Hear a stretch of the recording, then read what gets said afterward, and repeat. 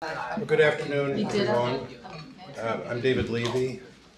I'm the director of the Bolch Judicial Institute. I used to be dean of the law school. My distinct honor and pleasure to introduce Justice David Collins. You know, if you're a rap star, you get to add an adjective after your name. You know, you get to be the creator. And I was thinking that David is so thoughtful, he should be David Collins, the thinker. He's very distinguished. He was the Solicitor General for New Zealand. Then he served on the High Court in New Zealand, which is actually the low court, or it's actually the high part of the low court, the Dickensian touch that you have to go to law school to understand that when we talk about the high court, we actually mean the low court. Everybody knows probably that in New York, the Supreme Court is actually the trial court, and the Court of Appeals is the Supreme Court. Makes it all very lovely and confusing, but you get your money's worth when you go to law school because you learn about that stuff. And then very recently was promoted to the Court of Appeals, which is the intermediate appellate court in New Zealand, just under the Supreme Court, which is in fact the highest court. And what is so wonderful in our relationship with the justice is that he is our student, and he has an LLM from Duke, from our Judicial Studies program. He wrote his dissertation on competency in criminal cases, which has been published by Law and Contemporary Problems, among other places, I think. Yeah. So please welcome Justice David Collins. Thank you. Thank you very much, David. And it's a wonderful privilege to be back at Duke University, one of the most wonderful law schools in the world, and I'm very privileged to be associated with it. My intention is to speak for about 25 minutes and then encourage as much debate and questioning as I'm able to. I'll set the scene by examining what happened when President Obama nominated Judge Garland to the Supreme Court in 2016. I'll examine the history of how the size of the court has changed and President Franklin Roosevelt's ill-fated court-packing plan. And then I will deal with why court-packing is a fraught idea because court-packing risks further undermining the court's reputation. It risks undermining the rule of law, but most substantially, it further undermines valuable but highly fragile conventions. When news broke on the 13th of February 2016 that Justice Scalia had passed away, I, like most students of constitutional affairs, was saddened by the loss of a judicial icon. That sadness was compounded, however, when a few hours later Senator McConnell announced that Justice Scalia's successor should be appointed by the next president. Mr. McConnell argued that the electorate should have the opportunity to influence who the next Supreme Court Justice should be, even though President Obama had a further 11 months to serve in office. I'll refer to what happened in 2016 as the 2016 strategy. That strategy required the appointment clause to be interpreted as meaning two things. First, that it is for the Senate to determine when and under what circumstances an appointment to the Supreme Court shall occur, and secondly, that the Senate has no obligation to consider a president's nomination to fill a vacancy on the Supreme Court. I was intrigued to ascertain on what basis this interpretation of Article 2, Section 2, how it could be justified. 5 reasons appeared to have been advanced by Republican leaders in the Senate and those who have endorsed the 2016 strategy. And those 5 reasons appear to be the following. First, that the words advice and consent imply that the Senate has the authority to determine whether or not it should consider a nomination. Second, As the Senate does not have to confirm a nomination, then impliedly the Senate does not have to consider a nomination. Third, the Appointments Clause does not say the Senate shall give its advice and consent, leaving room, it is said, for the Senate to decide under its rules and procedures whether or not to consider a nomination. Fourth, the Appointments Clause is silent on the procedure that the Senate is to follow when a President makes a nomination, and it is said that this void is filled by Article 1, Section 5, which empowers the Senate to determine the rules of its procedures. And then through this rule-making power, the Senate can determine whether or not to consider a President's nomination. And finally, it has also been argued that as Congress can increase or decrease the size of the Supreme Court, then the Senate can legitimately control the size of the Supreme Court by withholding consideration of the nomination. Now, I don't want to detract from the main focus of my presentation by engaging too deeply with each of these arguments. I will confine myself to making 7 points. First, it's trite, but it needs to be said that construction arguments that rely on implied meanings must yield to the plain meaning of the text of the Constitution. And there are 3 relevant parts to Article 2, Section 2, namely the requirement that the President shall nominate, secondly, that the President shall appoint, and thirdly, that the appointment shall be made by the President with the advice and the consent of the Senate.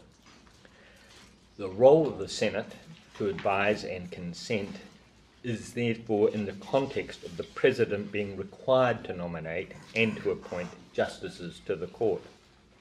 Thus, that it is the President and not the Senate who determines when a vacancy on the court is actually filled, following, of course, the advice and consent from the Senate. The insistence inherent in the 2016 strategy that the Senate and not the President should determine when and under what circumstances a vacancy on the court is filled is, I suggest, difficult to reconcile with the plain language of the Appointments Clause. The second point I make is that the Senate does not discharge its advice and consent role when it is prevented by Senate leaders from actually considering a President's nomination.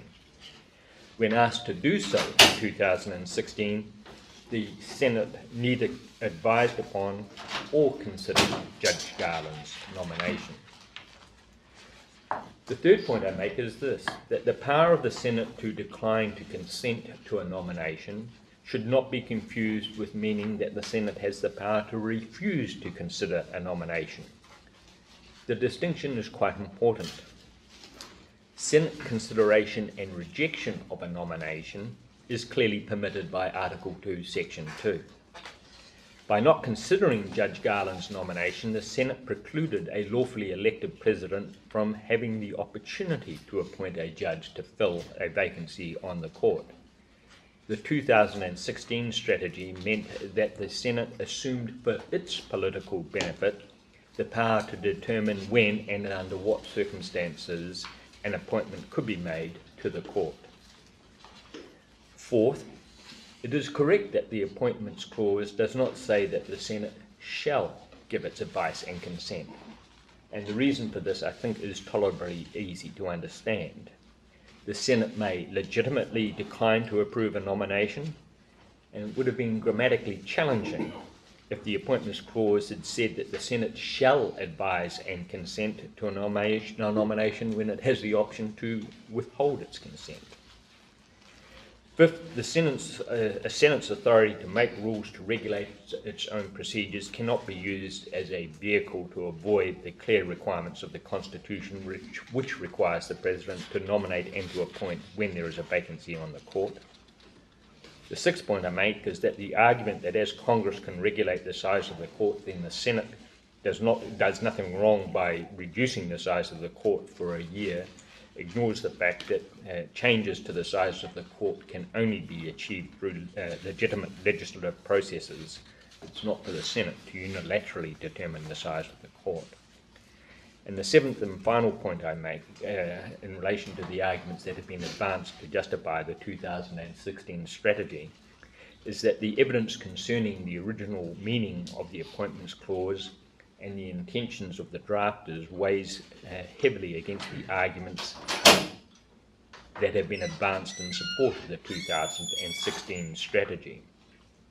The Constitution Convention speeches of Alexander Hamilton, James Madison, John Jay, and Thomas Jefferson show that Article 2, Section 2 was not designed to confer equal power on the Senate and the President in relation to judicial nominations and appointments. As Hamilton explained, the political enforcement of checks and balances under the Constitution would occur through the confirmation process. He said, and I'm quoting from the Federalist Papers 76 and 77, the blame of a bad nomination would fall upon the President singularly and absolutely. The censure for rejecting a good nominee would lie entirely at the door of the Senate, aggravated by the consideration of their having contravened the good intentions of the executive. Hamilton contemplated that the President's power to nominate and the Senate's concomitant duty to consider any nominee as necessary checks to prevent the Senate from securing functional control over the appointments process. The founders clearly did not contemplate the possibility of the Senate choosing which judicial nominations it would consider, and it was not contemplated that the Senate would assert power over the nomination process by refusing to consider a President's nomination. As we now know, the vacancy created by Justice Scalia's death remained for a record 293 days and enabled the new President to appoint as Justice Scalia's successor a justice who is perceived to inhabit the conservative spectrum of the court. The 2016 strategy occurred in the context of a persistent erosion of constitutional and political norms governing judicial appointments. In 2003, Senator Reid led the blockade by Democrats of nominations by President George W. Bush to federal courts of appeals position. And it was also Mr. Reid who orchestrated the change in 2016 to the Senate's long-standing practice of requiring 60 votes to overcome a filibuster. When changing the votes required to overcome a filibuster, Mr. Reid argued that the departure from the long-standing previous practice was required because of the difficulties that Democrats were encountering in getting judicial nominations from President Obama confirmed by the Senate. At the time, the then Senate Minority Leader, Senator McConnell, warned that Senator Reid would regret implementing what was referred to as the nuclear option. And although Senator Reid's so-called nuclear option did not extend to Supreme Court nominations, Senator McConnell seized upon Senator Reid's reasoning to lower the vote threshold for the nomination of Justice Gorsuch to just 51.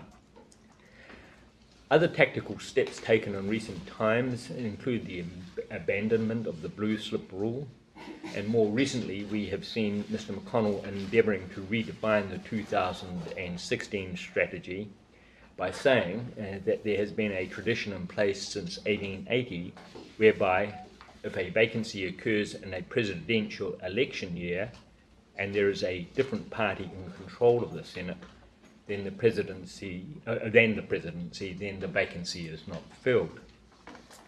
As noted by Carl Holtz in his excellent book called Confirmation Bias, published just a few months ago, this is a very clear attempt by Mr. McConnell to set a new standard and to, and I'm quoting from Carl Holtz, provide cover to fill any vacancy that should occur on the court during 2020.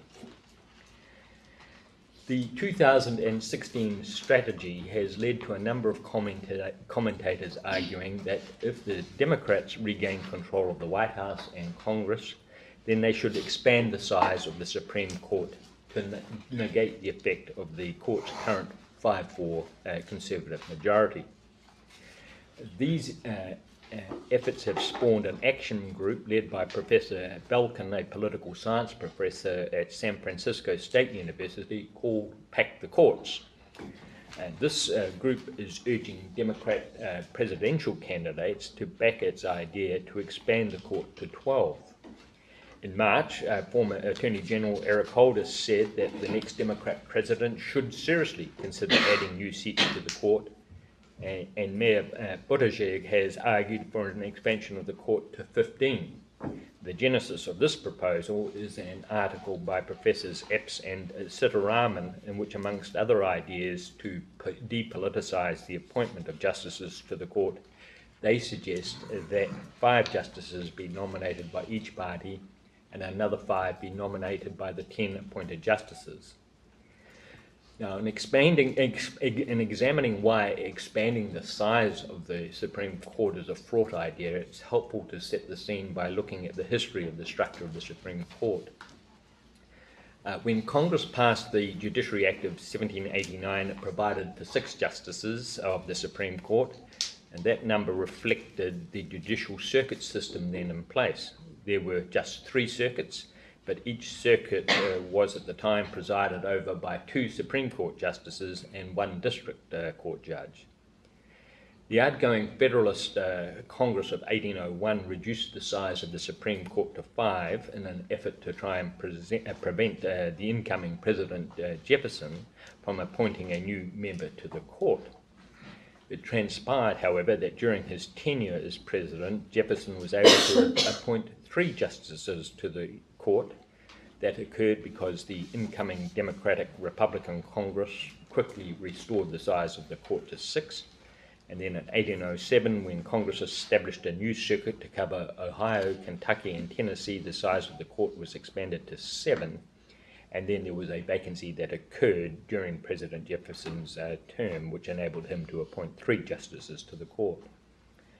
In 1837, when 9 circuits were created, the size of the court was correspondingly increased to 9, but in 1863 the court was expanded to 10 in recognition of California's induction into the Union.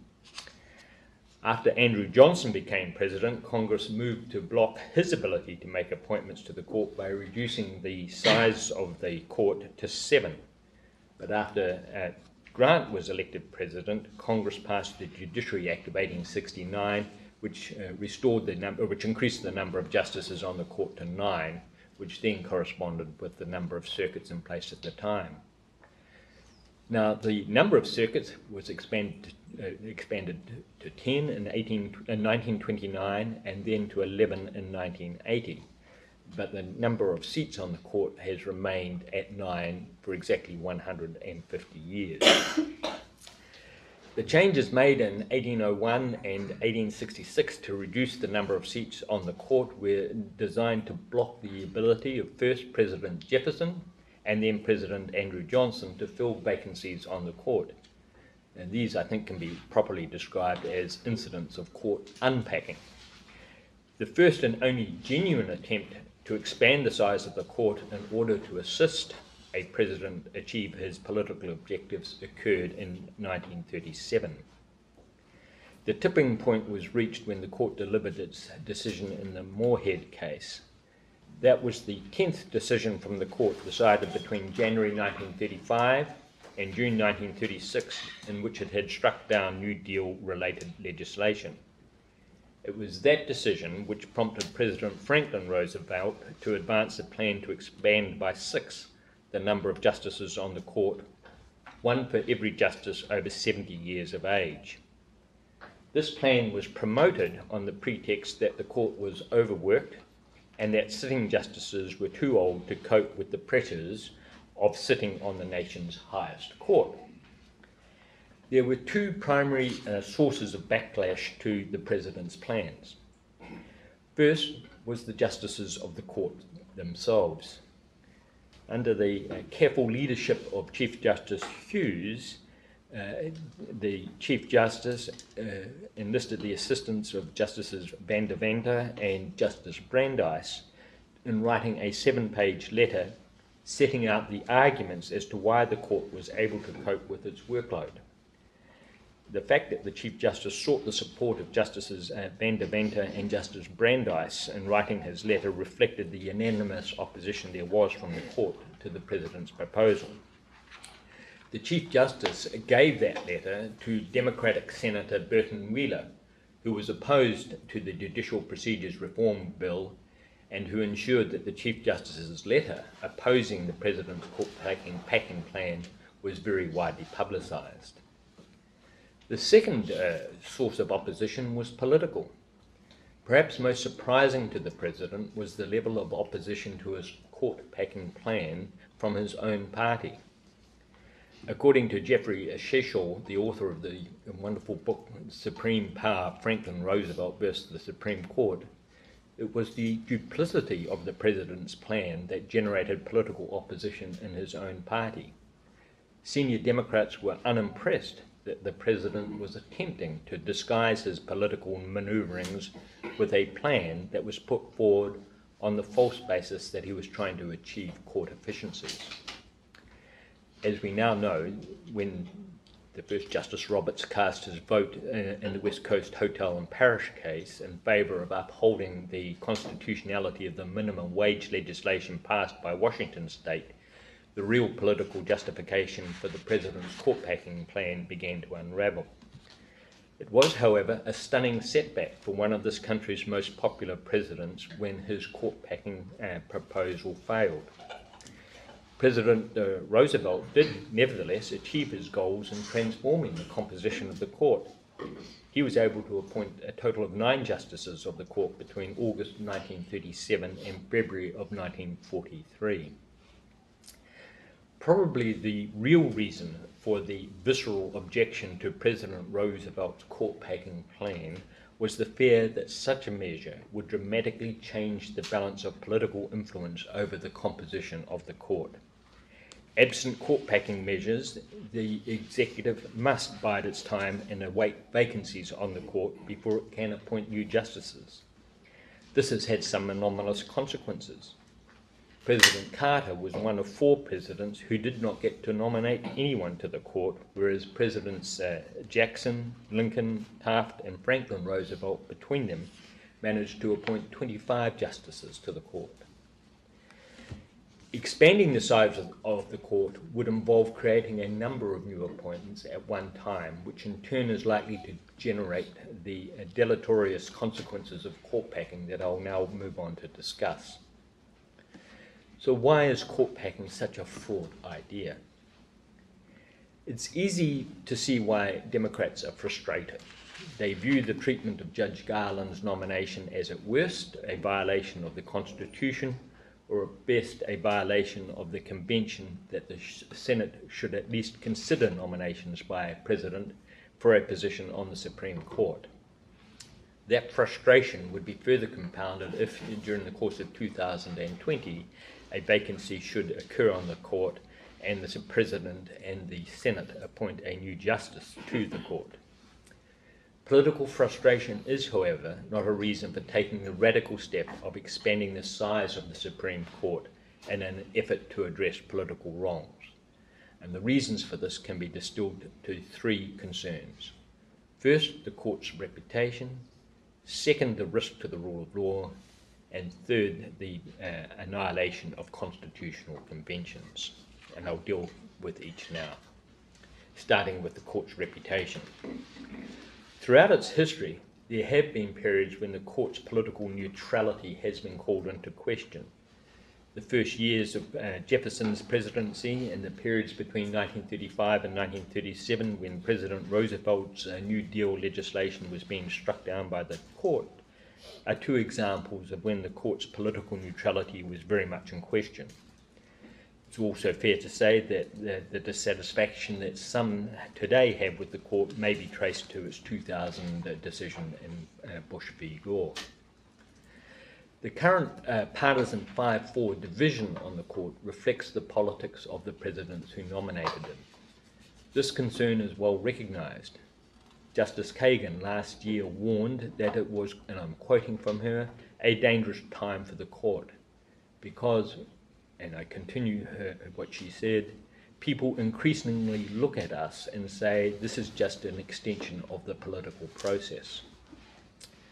The means by which Justices Gorsuch and Kavanaugh came to be on the court have compounded concerns that the court's reputation for political neutrality is rapidly eroding.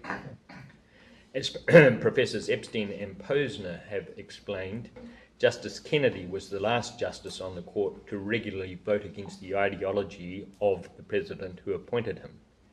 Justice Kennedy has been replaced by a much more conservative justice. They note, thus, for the first time in living memory, the court will be seen by the public as a party-dominated institution, one whose votes on controversial issues are essentially determined by party affiliation of recent presidents. In the past, the court has been able to weather periods of turbulence, and usually it has emerged as an even stronger institution. Marbury and Madison was to some degree a product of the deep divide between the Federalists and the Jefferson regime. Roosevelt's New Deal statutes began to be upheld by the court in 1937, and within a short period of time, that president was able to appoint more justices to the Supreme Court than any other president in the country's history other than Washington. And the current well-founded concerns that the court is becoming politicized will, I suggest, increase dramatically if the size of the court is expanded in order to avenge political wrongdoing. It is likely that court-packing measures will dismantle any remaining public confidence that the court has the ability to be politically neutral. My second concern is the undermining of the rule of law. The seeds of the struggle for power between the three branches of government were sown in the Constitution itself, under which members of the court are appointed through the combined efforts of the other two branches of government. The struggle for power between the so-called equal branches of government is a battle that the court lacks the resources to fight. It has, after all, just one function, namely to decide cases and controversies. As shown by the desegregation of schools, the court is dependent on the executive to enforce its judgment, and of course it relies on Congress to provide the funds required for salaries and to run the cost and to meet the costs of running the court. Notwithstanding its vulnerable position, the court has repeatedly overruled and challenged the objectives of Congress and the executive. That it has done so successfully is even more remarkable when we reflect on the fact that from time to time the court has not only acted out of step with the popular will, but it has also been wrong.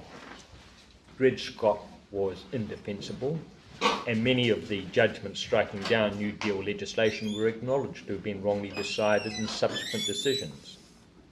The success of the court has in large measure been the product of at times begrudging willingness of the other branches of government to accept its decisions as legitimate, because the court professes to abstain from party politics. To quote Justice Robert Jackson, this court speaks through the technical forms of the lawsuit which are not aligned with the politics of in its properly accepted sense.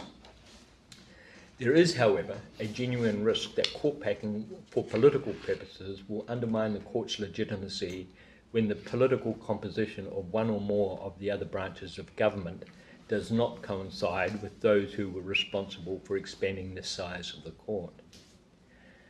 Proponents of court packing can rightly argue that any breakdown of the rule of law by partisan rejection of the court's decisions would be the fault of those who don't respect the court's decision. Court packing, however, is likely to create a very contentious environment that could quickly trigger a rejection of the court's decisions. And this can and ought to be avoided at all costs. The final point I wish to make concerns the undermining of constitutional conventions. We are living in an era in which political conduct and strategy is driven by extreme ideology. This trait reflects an uncompromising approach that those vested with political power take towards anyone else who is perceived to have a different viewpoint. We have been warned that even more uncompromising measures may be in store by Senator Graham, who proclaimed, and I'm quoting from him, "The worst is yet to come," when the Senate Judicial Committee disregarded the blue slip convention. This winner-takes-all approach to political decision-making places to one side any notion that politicians are merely the stewards of the offices they hold. America is not alone in experiencing this phenomenon. The United Kingdom is now trying to reconcile the fact that it is led by a Prime Minister who was willing to mislead the Queen when seeking to prorogue Parliament, and who promptly terminated the careers of 21 senior members of his own party who had the audacity to vote against him in Brexit-related measures that were before the House of Commons. Political and constitutional conventions are amongst the first casualties of this political firestorm. And for the balance of this talk, I will just focus upon constitutional conventions. It was in 1863 that Albert Dicey, who was the source of the phrase the rule of law, wrote that the conduct of political actors are governed by two parallel but interconnected sets of rules. He described the second of these as the understandings, the habits or practices that are not really laws, since they are not enforced by the courts, but the conventions of the Constitution or constitutional morality. Constitutional conventions are the oil that lubricates the machinery of democratic government. They fill the voids created by constitutions, legislations, and the common law, and they provide a very invaluable counterbalance to what is otherwise unacceptable conduct. Now, we know that conventions can play a very important role in constitutional interpretation, as confirmed by the court in the Noel Canning case, but it is really the role that constitutional conventions play in regulating a significant portion of the decision-making and conduct of actors that is so significant, not only in the American model of democracy, but also in all Western-styled democracies. Thus, whilst the text of the Constitution is the primary source of my concerns about the 2016 strategy over the nomination of Judge Garland, historical practice and conventions are also of crucial importance. There are many who argue that the 2016 strategy not to consider the nomination of Judge Garland was not contrary to the terms of the Constitution. Even if that argument is correct, the refusal to even consider the nomination of an elected president to fill a judicial vacancy breached a long-standing norm that requires such nomination to be at least considered by the Senate. Prior to the nomination of Judge Garland, there had been 103 instances in which an elected president nominated someone to fill a Supreme Court vacancy and began that process prior to the election of the president's successor. In all 103 cases, the sitting president was able to both nominate and appoint a replacement justice by and with the advice and consent of the Senate. Sometimes the president had to make more than one nomination, but in no case was there a precedent for the 2016 strategy. Professors Carr and Mazon have written an excellent article published in the 2016 New York Law Review, in which they demonstrate that while Senate Republicans framed their opposition to the nomination of Judge Garland in historic practices, their plan in fact presented a major departure from more than 2 centuries of historical tradition. Incidentally, there have been in the past, in 1845, 1851 and 1866, 3 instances in which a vice president, upon assuming the office of president, was unable to progress a nomination through the Senate process. Those incidents occurred at a time when there were some doubts about what powers the vice president actually acquired when assuming the office of presidency. And those doubts were subsequently addressed through the passing of the 25th Amendment. There have also been 3 historic cases in which a sitting president sought to nominate a person to fill a Supreme Court vacancy after the sitting president's successor had actually been elected.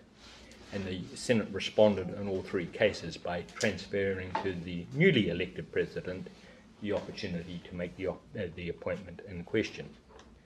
I'm sure we can all agree that these two types of cases provide no precedent for the 2016 strategy. After conducting an exhaustive study of all Supreme Court nominations and appointments, Professors Carr and Mazzone conclusively established that the convention in this country is, and I'm quoting from them, whenever a Supreme Court vacancy has existed during an elected president's term and the president has acted prior to the election of a successor, the sitting president has been able to both nominate and appoint someone to fill the relevant vacancy by and with the advice and consent of the Senate. Some opponents argue that court packing legislation risks triggering a spiral of further court packing measures when political powers change sufficiently to enable this to happen. I don't know how realistic that fear is, and I don't want to explore it any further. It might be something we can discuss later. My more fundamental concern is that changing the size of the court for overtly political reasons will further undermine the existing fragile constitutional conventions and signal that such conventions can no longer serve the functions for which they were devised. In other words, court packing will eliminate any chance of adhering to conventions when further court appointments are required. The type of doomsday scenario that may occur is a refusal by the Senate to consider any judicial nomination from the President when the President and the majority of the Senate are from different political parties. This isn't a fanciful fear. There were more than hints of this in 2016 when at least 3 Republican senators said that if Mrs. Clinton won the White House, then they would not consider any person whom she nominated to fill the vacancy on the court created by Justice Scalia's passing. Expanding the size of the court for political reasons or as political payback is a frank acknowledgement that conventions can no longer fulfill their vital functions, and such an outcome is not sustainable. I know that coming from a stable democracy such as my own, that it's perhaps not polite for me to comment too much about United States politics, but it is imperative for both Republican and Democratic politicians to recognize the importance of upholding the conventions that ensure the survival of constitutional and democratic structures. It was wrong of the Senate not to consider Judge Garland's nomination to the seat created by the death of Justice Scalia. That wrong, however, cannot be used as a justification for an even more egregious wrong, namely packing the court in retaliation for the 2016 strategy. What both sides of the political divide need to do is recognize that they are the temporary stewards of the powers that are bestowed upon them and discharge those powers with honour and with dignity by adhering to the conventions that are critical to the health of all democracies. Thank you. Very, very happy to take questions, and particularly questions from anyone who disagrees with me.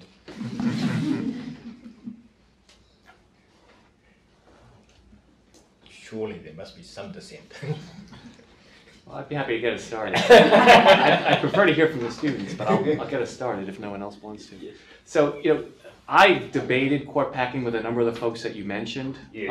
And I've come down on your side, and a reason I've given, in addition to the good reasons you've given, is legitimacy always exists in the mind of an audience. You're talking about public legitimacy. You're talking about why politicians with power abide decisions they hate. Yeah. I'm also concerned about what's going on in the minds of the justices. Yeah. That whatever you think about the kind of politics John Roberts is practicing, it's different than the kind of politics Mitch McConnell is practicing. Yes. And we all have a huge stake in preserving those differences. Yeah. And court packing, I am worried that would threaten to obliterate the differences that remain. The idea being, why should we try to act like judges and not politicians when we're being treated just like politicians? So I think that's a different argument than I heard from you, yes, and I think it's worth thinking about. On the other hand, right, are you suggesting that there are no circumstances at all in which court packing would be appropriate, no matter what the Supreme Court does? We've now got a Supreme Court that is, some would say, substantially more conservative than the nation as a whole. And it's, for the first time in American history, a product of a president who lost the popular vote successfully nominating 2 justices who were confirmed by a majority of the Senate that represents a minority of the nation, right? So actual democratic legitimacy, one might argue, doesn't exist. No matter how extreme, no matter how far they go, would you say court packing, right, is never appropriate? Yes. Now, I think John Roberts is too savvy to ever get close to that point. Some would say he's already surpassed it, right? But are you really saying no, never? Or to give you another possibility, what if it turns out that we can determine with a high degree of confidence that a president who made decisive appointments to the court was not legitimately elected? It was a result of illegal behavior. Is there any way to undo the damage for the next 30 or 40 years, given life tenure, except by making additional appointments to neutralize the long-term impact of that illegitimately elected president's nominations? Well, you put forward 2 very strong arguments for court packing. I personally think it's a step too far, and I would hate to see a situation arise where court packing is justified purely out of political, as political payback or as a political response to decisions that are made by the justices.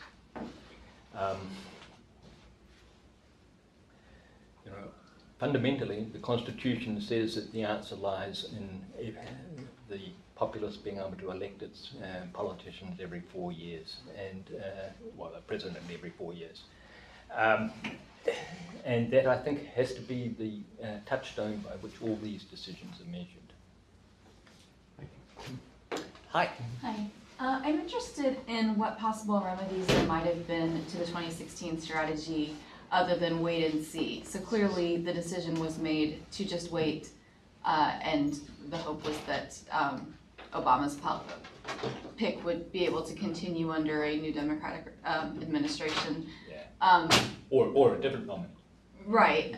So the question is, would a suit filed either by Obama or Democratic members of the Senate have even been justiciable? No. It seems like this is a problem without a solution. Yeah. You're signaling no. That was my thought. But yeah. I think the imperfections of the Constitution are very, very clear in this situation.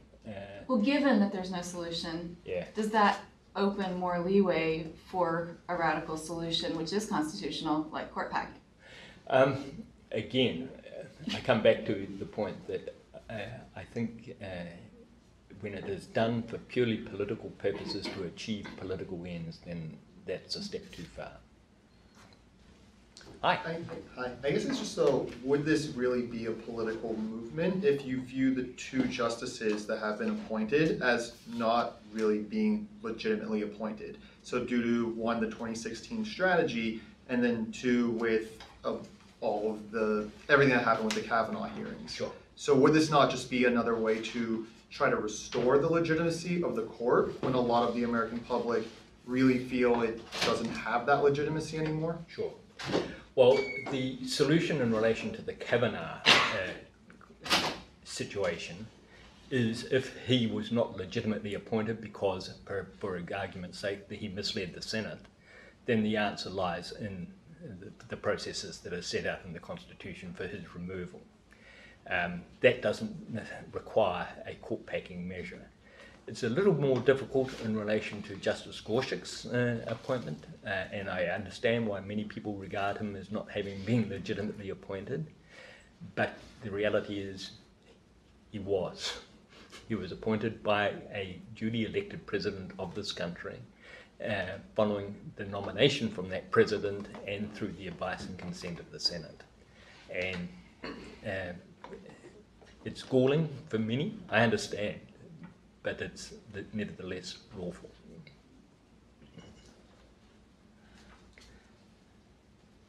Hi. Hi. I'd like to hear your perspective, I think, on gerrymandering generally and how and whether packing the court is just a different kind of gerrymandering and a different branch of government, and how you perceive legitimacy and rule of law in terms of how it has or hasn't been damaged by gerrymandering. And are we talking about the same kind of thing here? Well, I'd like to think that there are differences, and gerrymandering seems to be a uniquely American phenomenon. It really does, and there are all sorts of reasons for that. So in most other British Commonwealth jurisdictions, politicians don't have any direct influence over the electoral boundaries and the size of electorates. It's all done by independent commissions. So, and judicial appointments are actually, in some ways, far less transparent in those jurisdictions than they are in the United States. So, in my country and in a number of Commonwealth countries, appointments to high judicial office, all judicial office actually, are made by the Attorney General, who simply gives advice to the Governor General on behalf of the Queen that it's time that we appoint David Collins to the High Court. Now the Chief Justice is consulted over that, but it's all done behind closed doors. So I didn't have to appear before any legislative committee. I didn't have to justify my all my law review articles, and none of that happened. Just one day, the Attorney General puts out an announcement, and that's it. I get a piece of paper from the Queen saying I'm one of her judges. Now, that's remarkably untransparent by American standards. But you know, it seems to work. At least I think it works. Because we do achieve a remarkable diversity on our bench through that process, and with one exception of my country's history, we have never had an issue over over a judicial appointment. And the one issue which we had was really, by most people's standards, an error of judgment by that judge, which resulted in them resigning. Now, I've gone around and around avoiding answering your question. And that is because I think, as I reflect on it, there is quite a difference, really, between gerrymandering for purely political purposes to achieve political powers and the use of legitimate, and the use of processes that ensure that a president and a senate achieve appointments that they feel more comfortable with.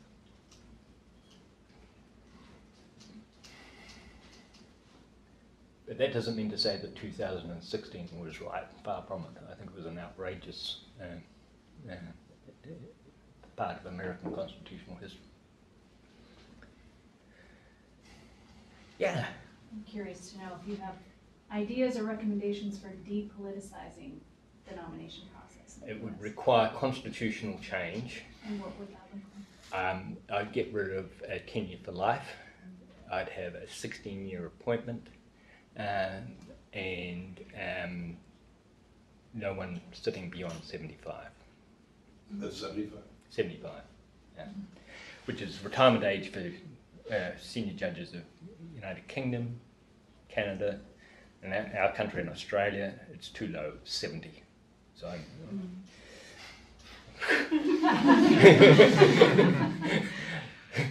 in 4.5 years, I suddenly become officially senile and incapable of doing my job. Over here. Sorry. I just want to follow up on your idea there. I'm a little concerned about the idea of a lame duck justice when you know that justice is about to be aged out or at the end of that term in an apex court like that. How would that structure avoid a sort of strategic timing of cases in order to avoid a justice?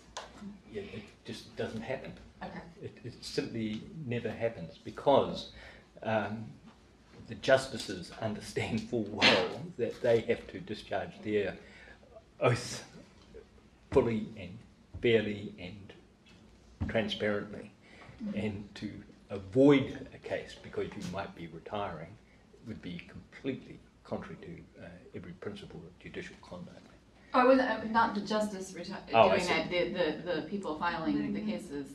That takes a fair bit of manoeuvring,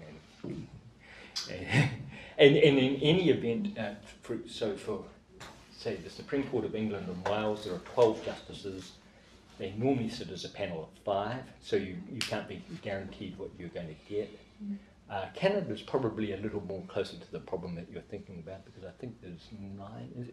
Is anyone from Canada here? 9 or 10? I think we actually just looked at that, and that was the question that came up about Canada.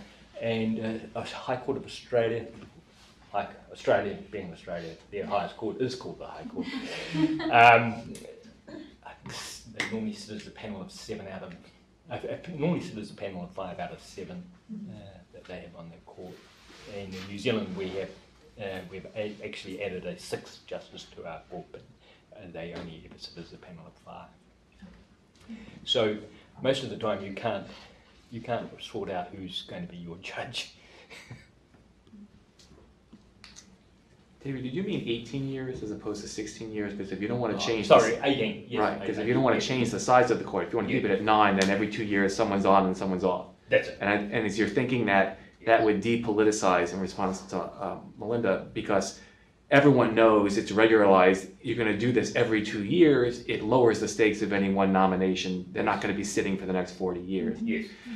I think there are substantial upsides, but there are also downsides, right? So when the end game sits in and the justices are thinking about their next career move, they may not be entirely identified with the judiciary. They might be thinking about what they're doing next. Yeah. There's also a real concern about stability. Yeah. Given how polarized this country is, unlike New Zealand, and given how far apart some of these justices are, I mean, you could have radical, unless the justices, it's a collective action problem, unless they self-consciously are constantly mindful of this, you can have gigantic swings in the law of abortion, race, gerrymandering, what have you, every 2 years, right? Or every 3 years, right, when the new cases are heard. So, I mean, there are problems that we need to deal with. Yeah. But if they took senior status like an appellate judge, and that was kind of the expectation, and they'd be, probably most of them would be 75. Not much you can do after 75.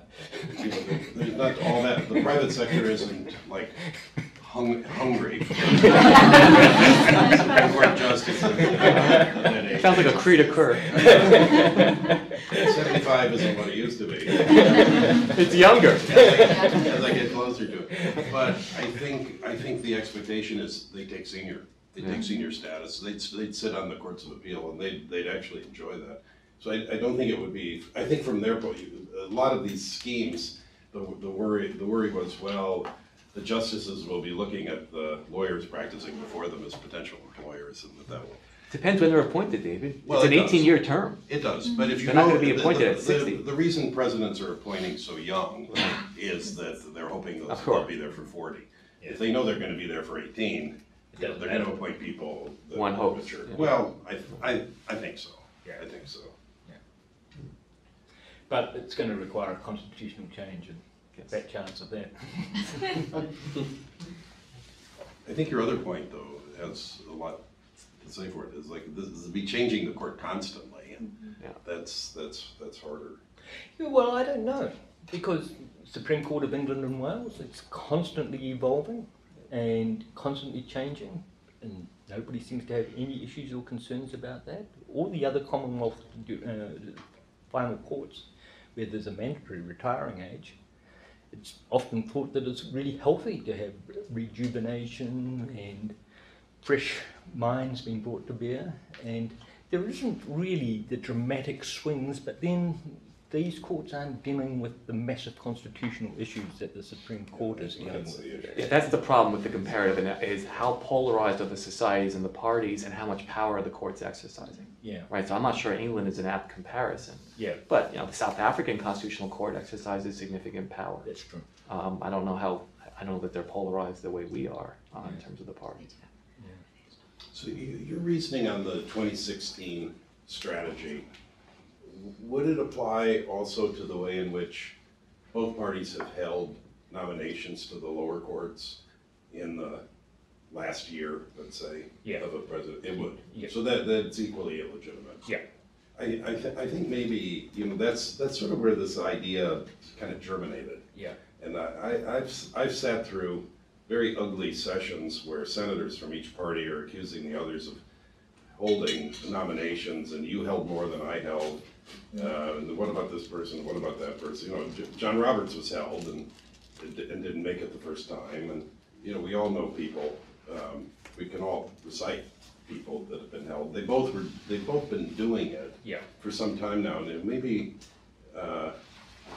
that kind of crept up on us, maybe, and that's really as well illegitimate. Yes. You know, they should have voted. Yeah, exactly. But I think it is a problem for your view, David, because your constitutional text analysis, your original analysis is the same, and yet the historical practice is very different. Yeah. There's much more of an historical practice of doing what this David is talking about in the last year of a president's term. Right.